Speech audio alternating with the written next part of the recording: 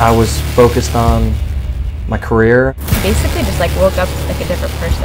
I wanted to start a family. He kept telling me he felt like he was going crazy. I was focused on the American dream.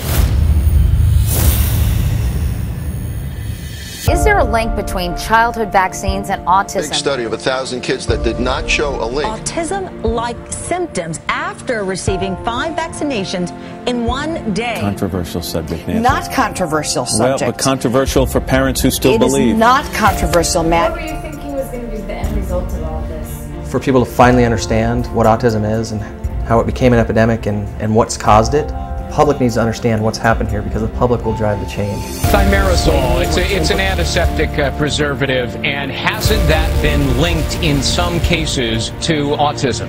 The government conceded liability in the case of Hannah Poling. The government did in fact settle, but now the case has been sealed. We found out thimerosal would be toxic down to parts per billion. The transcript were quite adamant that they had a problem here.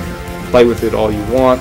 The results are real. They're statistically significant. I became very so obsessed and worried about what was wrong with him. I was searching for stuff to give him a reason to hang around. I just recognized something with him that he was to the point of no return.